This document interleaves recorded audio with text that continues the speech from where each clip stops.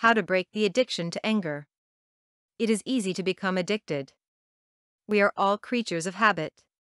Habits provide a sense of certainty, security, and stability in our lives. When they are disrupted, our sense of well-being becomes easily threatened. However, when we depend upon a habit for our sense of well-being, it is easy for it to develop into an addiction.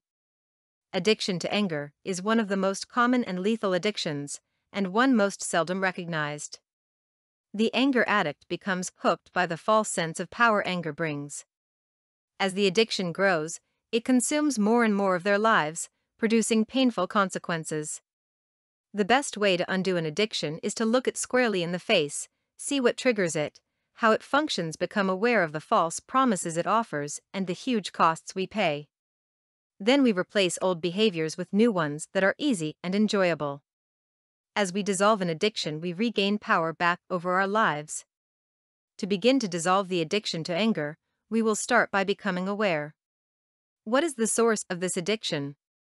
What function does it serve? Functions of addictions.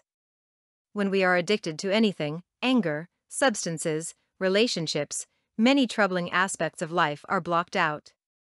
Our focus narrows. The addiction numbs us to painful feelings we may not wish to deal with. The addiction is serving as a defense against anxiety. It prevents us from seeing and dealing with issues which need to be attended to. In particular, an addiction to anger provides a sense of power. This is often a defense against feeling helpless or inadequate. Individuals become blind to the fact that as the addiction develops, they will need more and more of it to feel okay. Not only does the dosage increase, but so does the negative impact upon their lives. Addiction provides a false sense of security. At first, it makes the individual feel safe and secure. The reality, however, is that an addiction blinds an individual from doing what needs to be done to build a life of true value and stability. Effects of addiction to anger. When we are angry, we often have a temporary feeling of strength, energy, power, authority, or control. Much like alcohol, the surge of anger, which takes over, block out fears, inhibitions, and doubts. There is a temporary sense of freedom and empowerment that we normally lack. Anger also blocks out logical thought processes, producing a sense that we are absolutely right. Some individuals who have trouble making decisions can make them easily then. Decisions made while angry often focus only upon a limited aspect of the situation. These kinds of decisions rarely provide positive outcomes. Anger provides a sense of justification.